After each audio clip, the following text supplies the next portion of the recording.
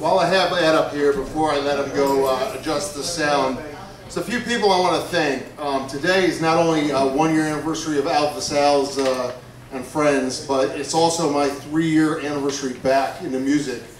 Thanks to a couple friends of mine who coached me and got me up here. But it wouldn't have been possible without this man and this organization here to allow musicians to come do open mics. I feel blessed to have a place like this close to home that I can do it. So here you go, Ed. Thanking you for all that you've done for the community. And, all right, thank you. With that said, another great organization is here today, and they're doing a great thing for the homeless people of Lakewood's tent city, Moam. I am a member, performing member, and I will also be doing a volunteer performance at CVR this Thursday. So they do a lot of good benefits. They raise a lot of good money for people. Please give, and give to Gary also. That's the first time I heard you play.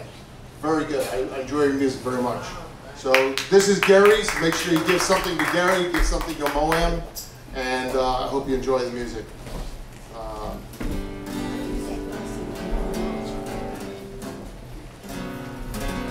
Got a signal? No?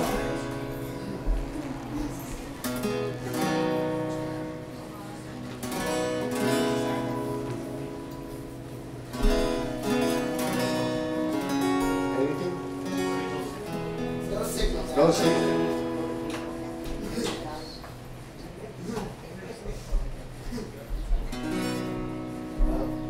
All right. There? They got it now? Okay. Okay. This is a song I wrote when I was inspired by hearing about the people of Tent City.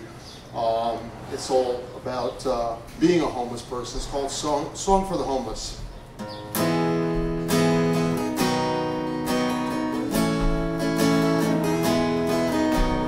I am one of the homeless, and don't ever mean to scare.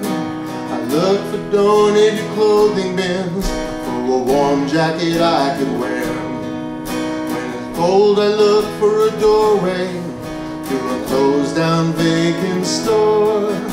This life is so much different than the life I had before. I am not a vagabond, a transient tramp nor a bum. You don't know anything about me, nor about where I come from. My food comes from the soup kitchen. My home is a cardboard box. I used to have tons of new clothes. Now my feet have holy socks. I used to be a manager, till my life came tumbling down. My wife is a homemaker in a tent city outside of town. This is not the life we want, but it's all we have for now. I want to get back to happier times. To this I will make a vow. I am not a vagabond, transient tramp nor a bum. You don't know anything about me, nor about where I come from. My food comes from a soup kitchen. My home is a cardboard box. I used to have tons of new clothes. Now my feet have holy socks. So when you see someone sleeping on a bench in the middle of a park, please don't stand and stare at them, and you don't need to make a remark. This is how I live right now, whether I do or don't want to be. Don't judge me on how I look right now, I can't help my poverty. These are trying times, I guess I've lost the climb, and I'm not in my prime. And now it seems that I am not a vagabond, transient tramp nor bum. They don't know anything about me, nor about where I come from. comes from the kitchen. Home is a cardboard box. I used to have tons of new clothes. Now my feet have holy socks.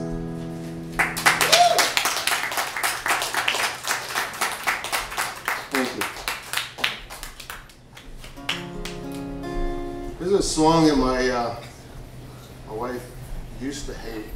I guess sometimes still does. It comes on the commercials for the pets that need adoption.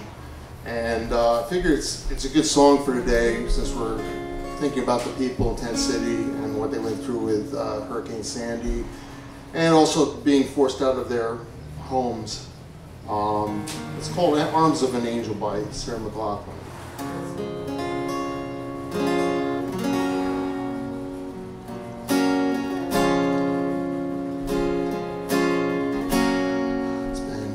Your time waiting for that second chance, for the break that'll make it okay. There's always some reason to feel not good enough, and it's hard at the end of the day. I need some distraction. Oh, memories seep from my veins. They may be empty and weightless, and maybe I'll find some peace tonight in the arms of an angel. Fly away from here, this dark, cold hotel room, and the endlessness that you feel. You are pulled from the wreckage of your silent reverie. You're in the arms of an angel. May you find some comfort here.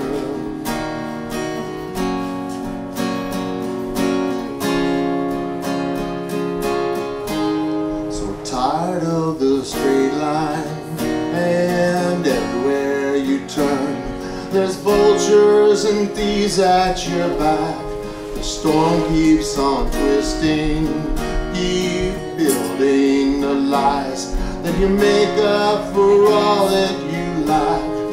Don't make no difference escaping one last time.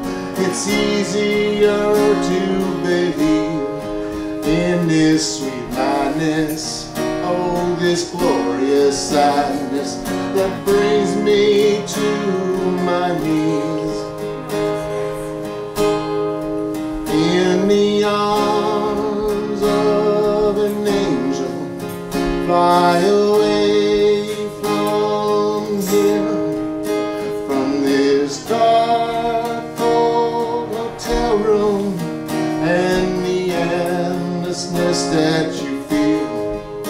You are pulled from the wreckage of your silent reverie. You're in the arms of an angel. May you find some comfort here. You're in the arms of an angel. May you find some comfort here.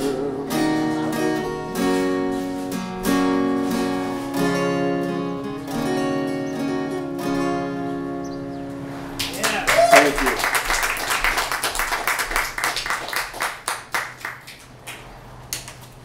I don't mention this too often, but a lot of people wonder why my own songs I even read from lyrics.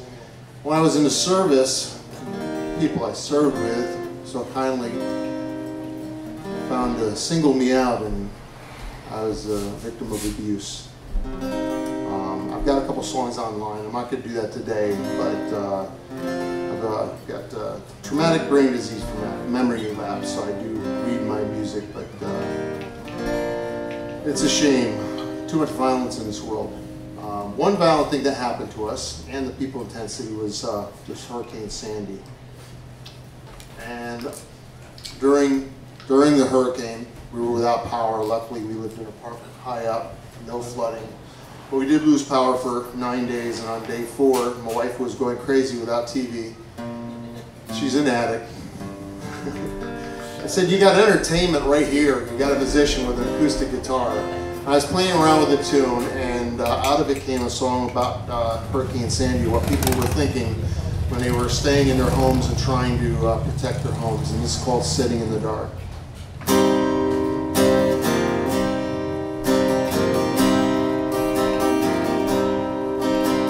Sandy blew on in, a vicious hurricane. The wrath she put on us was no less than insane. She came in slow, but quickly left a mark. And now she has left us sitting in the dark.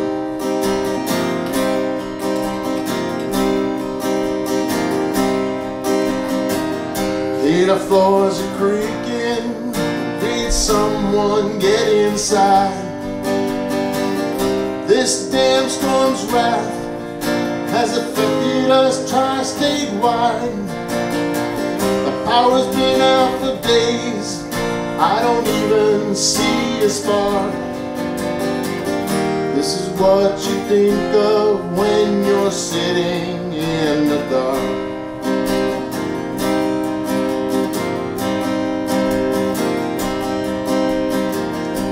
I look out the window into the darkness. I see nothing normal, complete eeriness.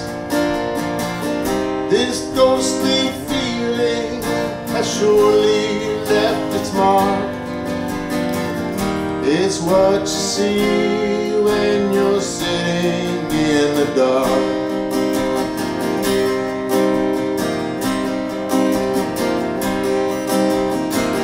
There's a lot I need to do, but for now I'll compromise. Most of the time I'm in the dark, have to wait till the sunrise. They think they fixed the problem, so I'll hold that nasty remark. No, this is what happens when you're sitting in the dark.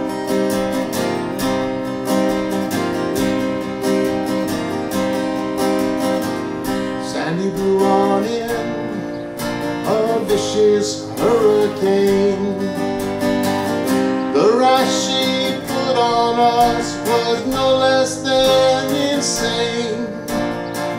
She came in slow, but quickly left her mark.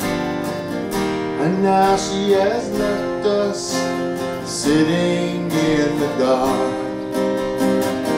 And now she has left us sitting in the dark.